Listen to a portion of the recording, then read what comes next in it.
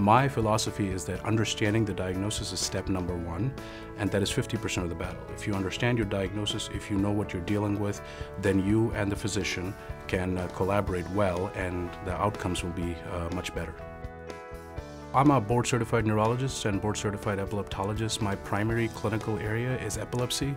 So as part of the Level 4 Epilepsy Center here at UH, I take care of some very complex epilepsy patients suffering from different types of seizures. So we are able to offer both medical and surgical treatment options for epilepsy patients. As Level 4 Center, we are the referral base for a lot of the community setting here, where they refer very difficult seizure patients to our practice. The good thing about coming to see me here at University Hospitals is because we have a very well-established epilepsy center here with highly trained technologists in the neurophysiology lab. We can do extensive testing on patients suffering from different types of seizures and identify and classify their epilepsy.